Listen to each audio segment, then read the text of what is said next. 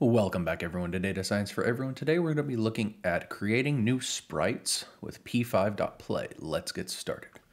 So first off, we're going to go on and create up just a nice little example, basically using up the p5.js example that they have on their website.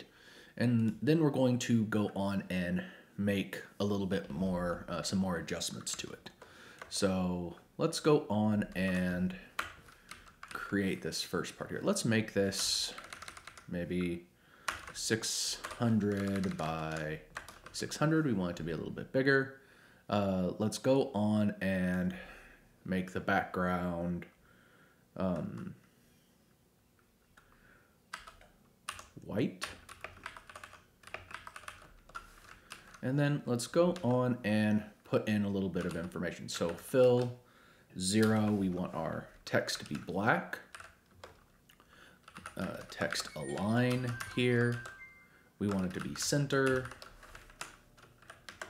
And then we'll say text here, click to create a sprite.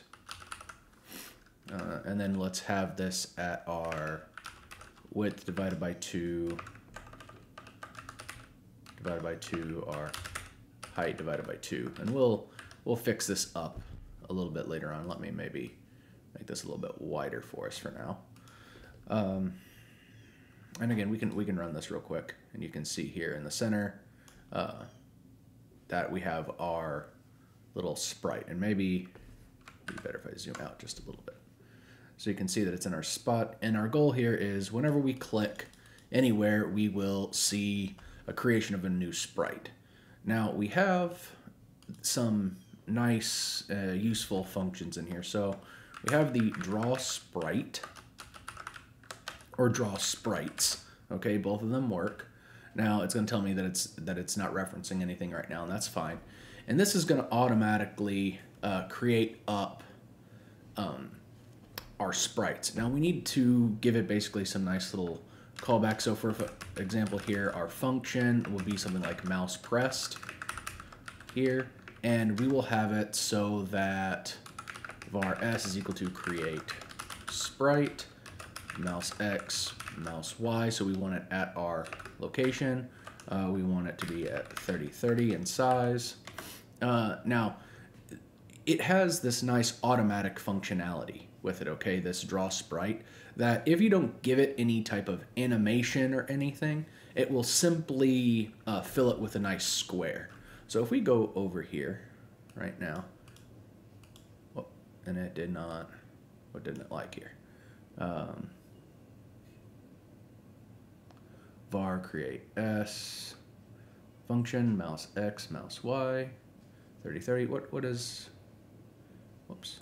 Let's take a look and see what the error is. Probably something silly. Create sprite is not defined. Okay, well, again, I wasn't paying much attention whenever I opened this up, so I need to go over and grab the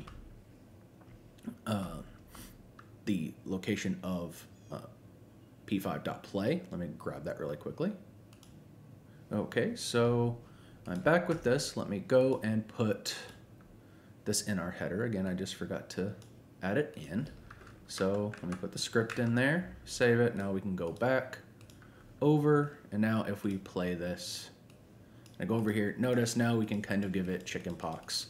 And again though, notice we haven't done anything with this. So this is just gonna create up automatically. It'll grab some random color and it'll grab a, make a square. So again, we can even change the size in here, something like this, if you want to, okay? That's fine. Now, this is great, but we want to also, if you want it to be able to move, okay, then this s variable, this create sprite, actually has velocity, associated with it. So for example, you can do s.velocity.x is equal to 5. And so if you click it, notice it'll shoot them over to the left.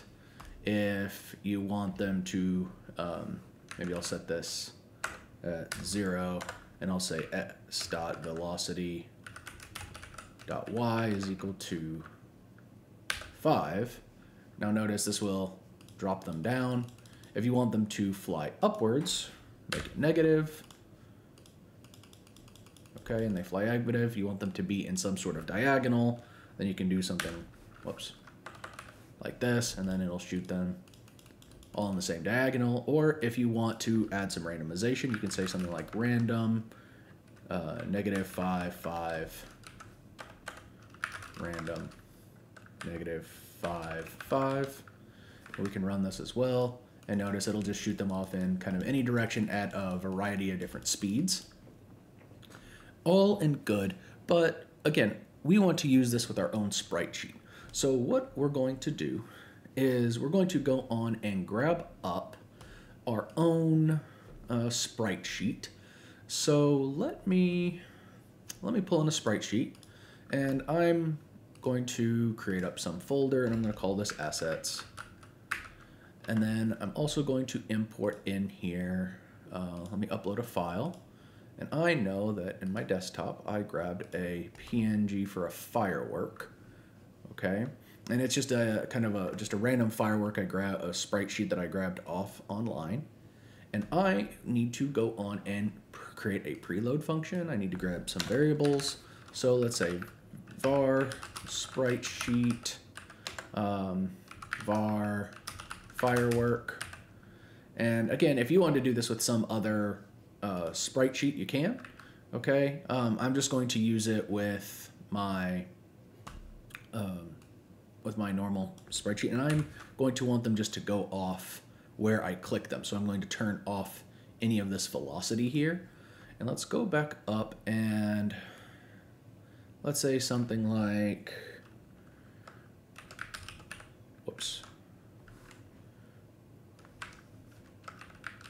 Happy New Year. I know it's a little late, but again, maybe Chinese New Year's coming up, so we can do something like that.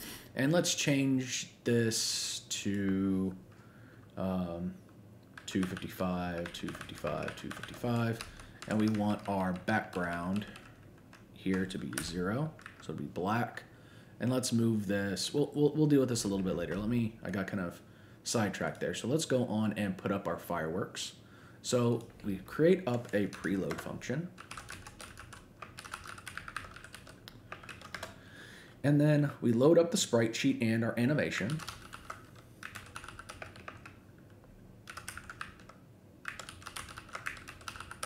Load sprite sheet, it's under assets, and it is called firework.png.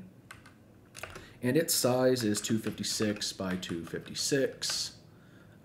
And there are 30 pieces to that animation. And then let's go on and create up firework here. And this will be loading the animation of our sprite sheet.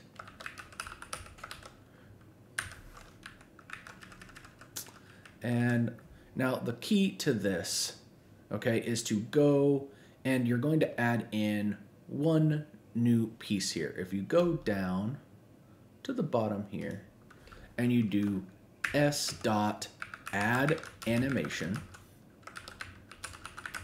we want firework, and this is firework. Now if I go on over here, let me do this with trying without touching it.